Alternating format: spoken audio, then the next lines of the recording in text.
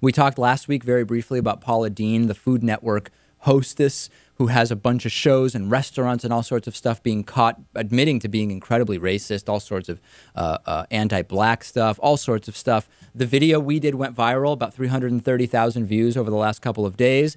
I got hundreds of emails criticizing me. Now, the emails were from racists. The emails were saying I am somehow, I don't know who Paula Deen is as a person. What else was it? As a Jew, something, something, something. I'm a Jew, this, that, the other thing. If you're trying to defend a racist person, it's not the best thing to call me names because I'm Jewish, right? That's not really the best way to clear a racist name, don't you think? No, unless the person sending you the email is trying to imply that you are less than human and so are the people that Paula Deen was insulting. Yeah, maybe that, and which is, of course, even more racist. Right. We got a number of apology videos from Paula Deen. Each is funnier than the last. I mean, it's just amazing. Here's a little bit of one.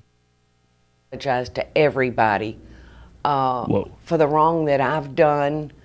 I want to learn and grow from this. Inappropriate, hurtful language is totally unacceptable. Yeah.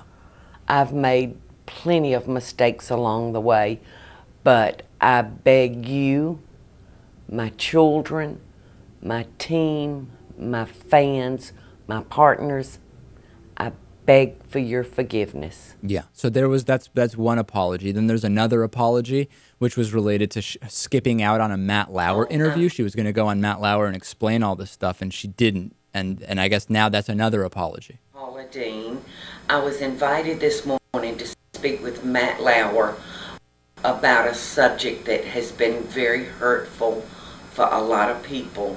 And Matt, I have to say, I was physically not able this morning. The pain has been tremendous that I have caused to myself and to others. And so I'm taking this opportunity now that I've pulled myself together and am able to speak to offer an apology to those that I have hurt. Okay.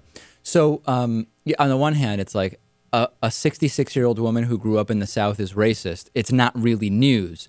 At the same time, I'm fascinated by the media coverage of this, and I'm fascinated by the number of people defending Paula Deen, saying, hey, she said she's just from the South. People in the South use the N-word. They call people the N-word.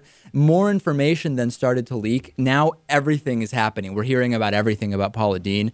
She was referring to black employees at one of her restaurants as my little monkey. My little monkey. I guess it's maybe a term of endearment, Louis. I don't know about that. Of course, never says it to anybody but black people. And then also, this is incredible video. This is video of her last year talking about race. Again, why she's talking about race, I don't know. And she's kind of like, she tells the sad story of when her family was involved in losing the Civil War and losing their slaves. Listen to this. It's amazing. Gone with the Wind. Was so devastated. The war was over. He had lost his son.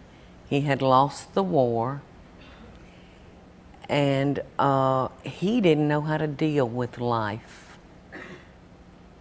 With no one to help operate his plantation. No slaves, right? You know, there was 30-something people on his books, and oh my goodness, there were 30-something people on his books. He owned 30 black people.